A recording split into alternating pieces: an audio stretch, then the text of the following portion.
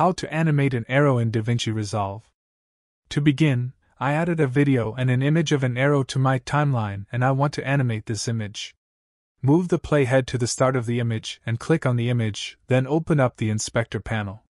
Change the position values and position the image to the start position of the animation. Click on diamond button next to position to create a starting keyframe. Click on this button at the bottom of image layer to see the keyframes. Press right arrow key 5 times to move forward 5 frames. Increase position first value to create another keyframe. Then select both keyframes and press Ctrl+C to copy them. Move forward 5 frames more and press Ctrl+V to paste the keyframes. Do this for how long you want the animation to last.